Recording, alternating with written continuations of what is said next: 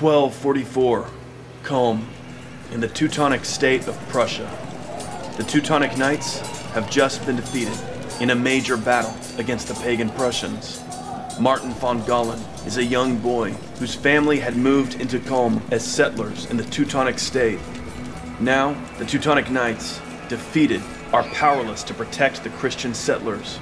The pagan tribesmen descend upon Culm, burning the farmlands and gathering up the people as slaves. Martin and his family are among those captured.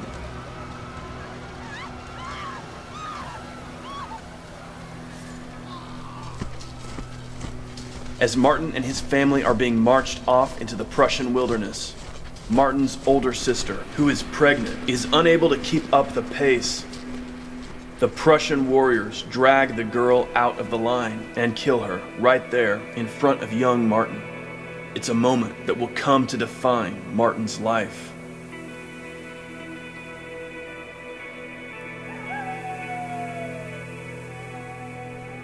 Five years later, a large German crusade arrives in Prussia and annihilates the Prussian tribe that had captured Martin's family. Young Martin, by now a teenager, is liberated. He returns to Christian territory with a new resolve. He's decided to dedicate his life to fighting pagans.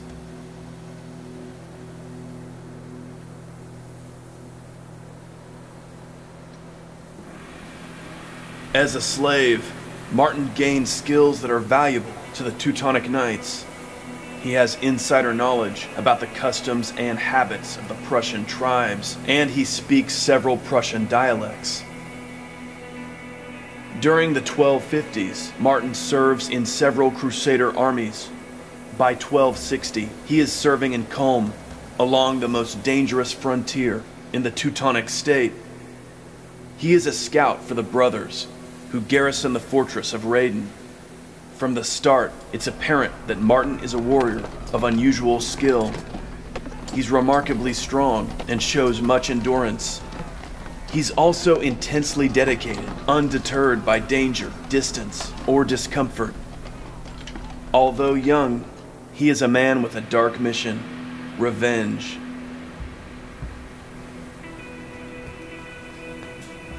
During this early period, Martin is out on patrol with a Teutonic brother deep in the wilderness. They encounter a campsite occupied by 5 Prussians. Spurring their horses, Martin and the brother make a break for it, while the Prussians pursue them.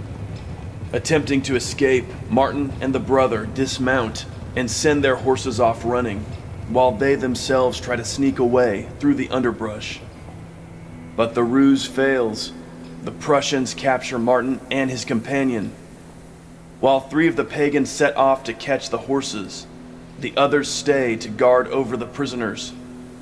After a while, the guards decide to just kill the prisoners and take their valuables. As they're about to behead Martin, Martin speaks up in Prussian. "Don't kill me like this. My shirt is very valuable. Take it off first, so you don't get blood on it." The Prussians, laughing, thank him for the advice, then proceed to unbind him so they can strip him. As soon as his hands are free, Martin punches one Prussian in the throat, dropping him instantly. He grabs the man's sword and hacks both pagans to death. After freeing the Teutonic brother, Martin and his companion stalk the remaining 3 Prussians, leaping upon them as they're leading back the horses. All 3 Prussians are slain. Martin and the brother loot the campsite, then return to the fortress of Raiden.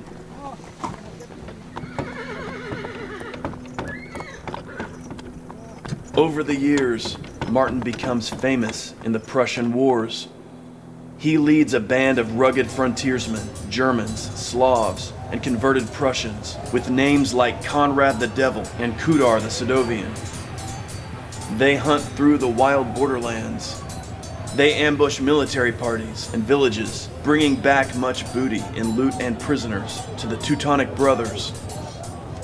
Martin is soon widely feared among the Prussian tribes, and tales of his exploits are recounted gravely around many a Prussian campfire.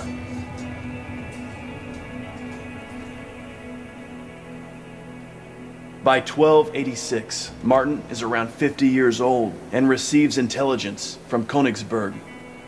A young pagan nobleman is angry about one of his kinsmen who has robbed him of his inheritance. The young pagan informs the Teutonic knights about his kinsman's plans for a wedding. The knights dispatch Martin to make the attack. Martin takes 20 experienced raiders and sets out with the young pagan, who leads them straight to the wedding party. There, they find some 70 pagan nobles in a state of festive drunkenness.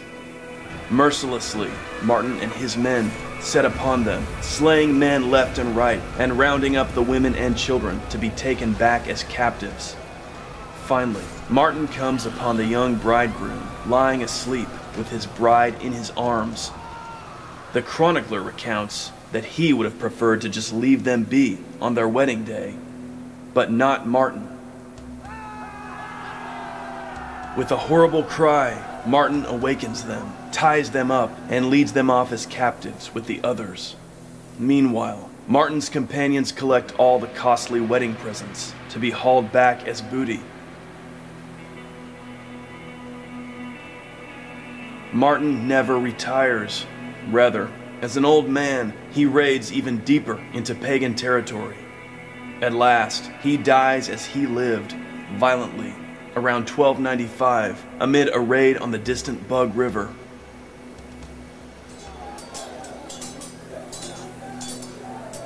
Martin's life offers insight into the grim clashes between pagan and Christian that raged across the Prussian wilderness in the 13th century. Traumatized by the early horrors inflicted upon his family, Martin himself became much the thing he initially hated. However, historian William Urban points out that Martin's legend earned a certain amount of respect among the pagans themselves, much as the Christians came to respect the valiant Prussian chieftain Skumond. In these horrible and brutal battles, warriors often developed an appreciation for the valor of an enemy. And yet, these conflicts are a stark reminder of human cruelty, which can shatter innocence and leave a legacy of bitter violence.